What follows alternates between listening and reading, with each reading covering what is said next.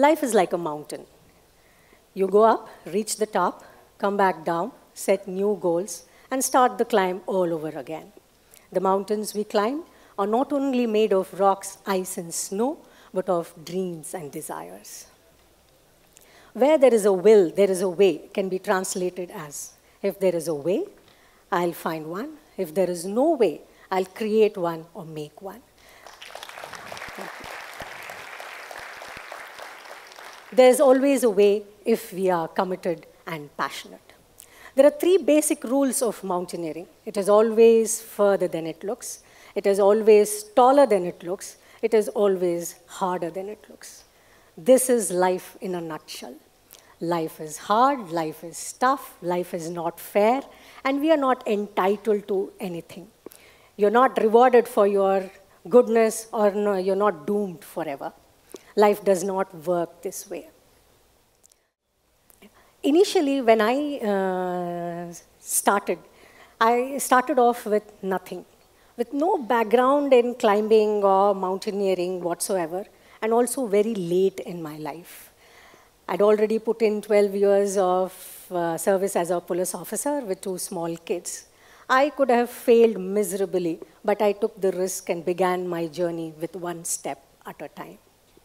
Initially, when I started this journey, it was tough to get support from family, from friends, and at workplace.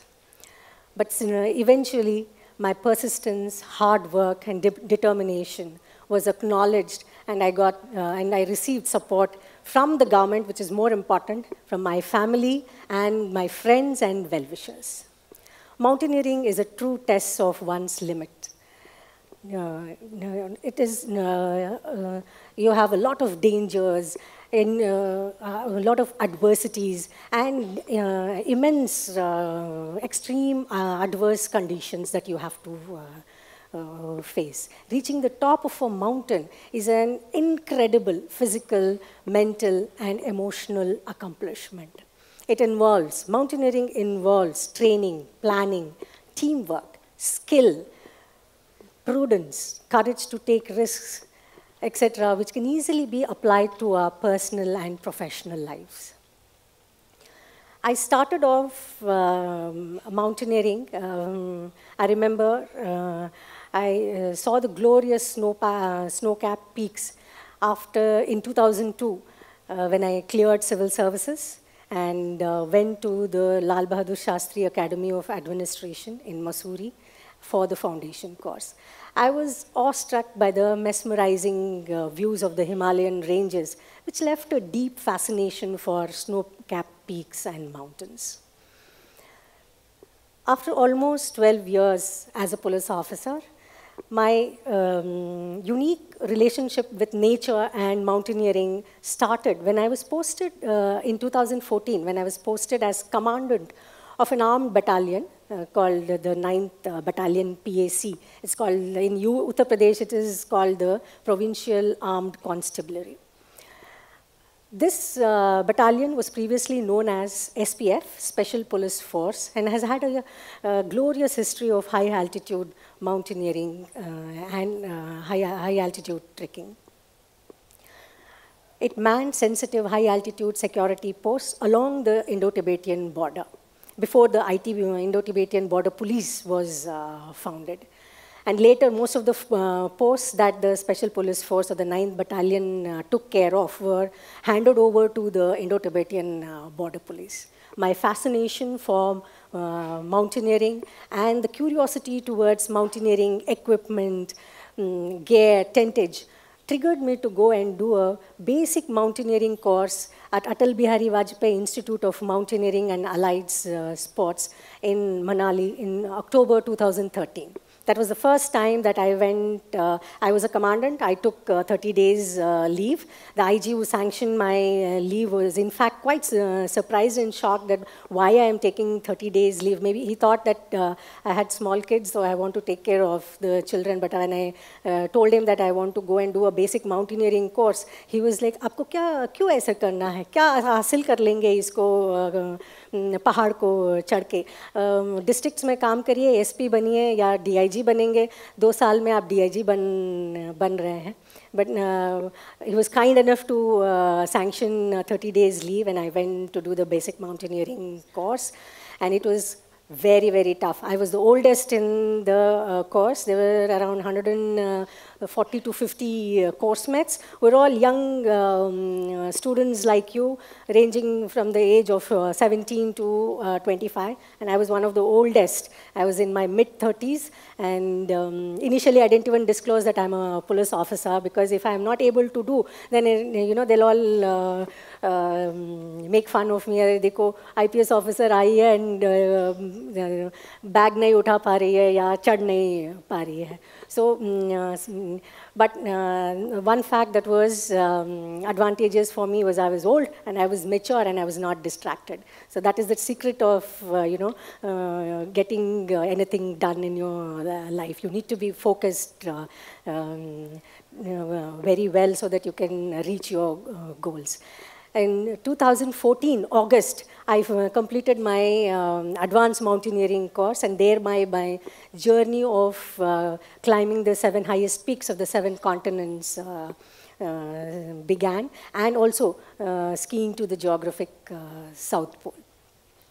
My first mountain was Mount Kilimanjaro. Mount Kilimanjaro is in Tanzania. It is the highest peak in Africa, and it is at an altitude of 19,341. This was the first time I was climbing internationally and with an international team, and I was exposed to the way professional climbers climb and how speed climbing is done. I had a wonderful experience on this mountain. The same year, I climbed Carstensz Pyramid. It is also known as Puncak Jaya. It is at an altitude of 16,024 feet and situated in the Papua New Guinea region of Indonesia. It is the highest peak in Oceania and Australasia. In January 2015, I climbed Mount Aconcagua, which is at an altitude of 22,838 feet. It is in Argentina, and it is the highest peak in South America. This peak is the only peak outside of Asia, which is above 22,000. And this was my first peak. I had not climbed such a big mountain before. I had climbed Stoke Kangri, I had climbed Kilimanjaro. Beyond 20,000 feet, I had not climbed any peak. So this was my first peak of this altitude. I was apprehensive initially, but my team and our Argentinian guide, we worked together very hard and efficiently, and made the whole climb. This made the whole climb very enjoyable, but at the same time challenging. After my Aconcagua climb in 2015, I climbed. I went to in 2015 January. I went to Nepal to climb Mount Everest. I climbed Mount Everest from the north side, that is the China-Tibet side.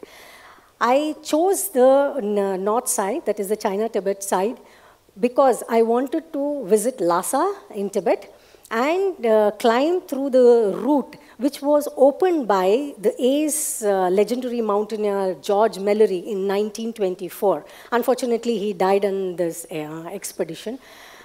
On this, when I went in 2015, I remember I was at the advanced base camp at almost at a height of almost 21,000 feet, and there was a massive earthquake on April 25th, 2015, which affected the whole fragile region and led to a lot of casualties and injuries.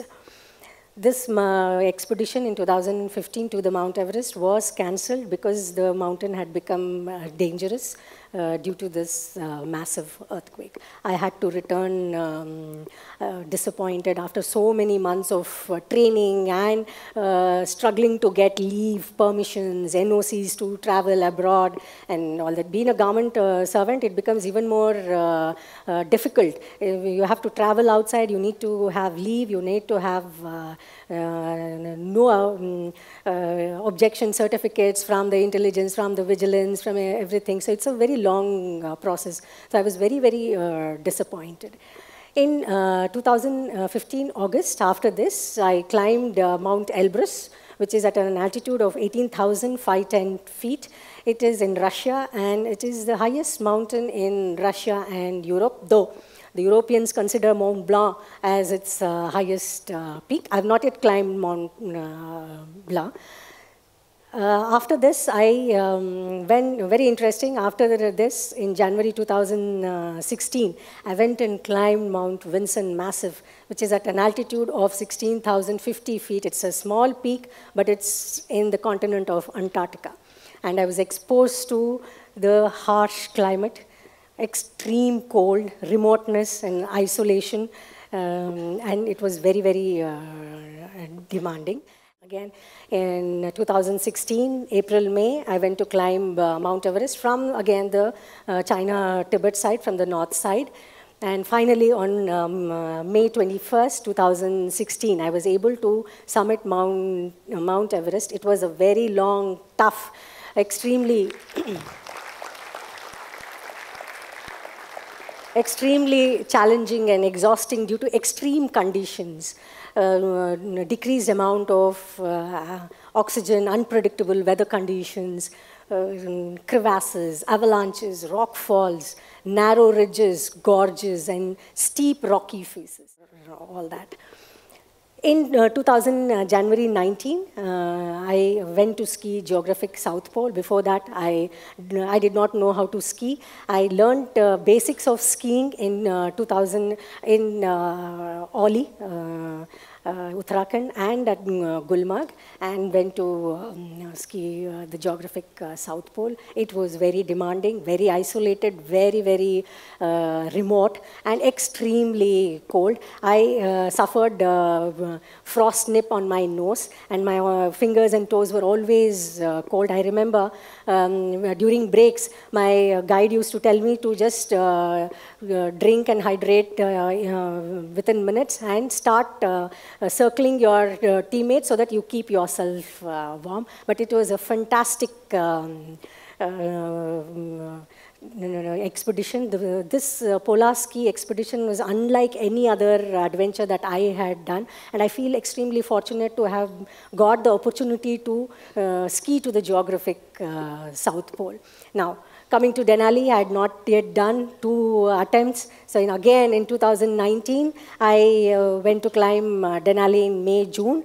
And this time, the mountain gods were very, very kind and gracious and embraced me wholeheartedly. And in just 10 days, I could summit the mountain. And thanks to my teammates, there was a 18-year-old boy who was climbing along with me, and another climber who was around 35 years. They set the pace, and it was incredible climbing with these incredible men. It was, I feel perseverance, patience, and never give up attitude was rewarded by one of the most remarkable and memorable climbs of my life. Nothing is impossible if you are able to come out of your comfort zones, be ambitious, courageous, and dream big and challenge yourself. It is very crucial to stop comparing yourself with others, start competing with yourself, and try to be the best version of yourself every moment and every day. It is also reaching beyond your limits is transformational, but reaching beyond your mental capacities and mental space is absolutely transcendental. You have to not compare yourself with others. You should not imitate others, but try to explore your innate and hidden abilities and make a mark in your life. It is the will to win that matters, and not the, it is not the will to win that matters, it is the will to train, to practice, to persist, and to prepare, even against all the odds that you face, without getting bored, is what matters the most.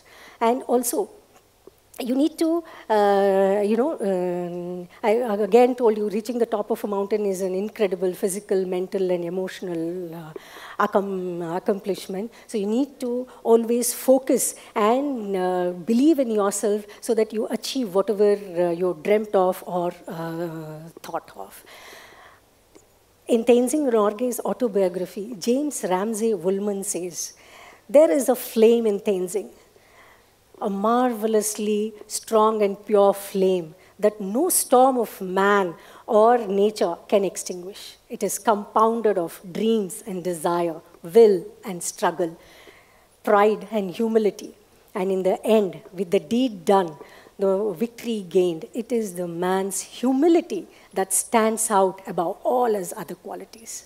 I wish each one of you dream, awaken your ambitions, and achieve your goals, and go beyond your limits and edges, and face any adversities and challenges with courage and integrity. I also wish you all your journeys and the stories that you create are glorious and inspiring. Thank you.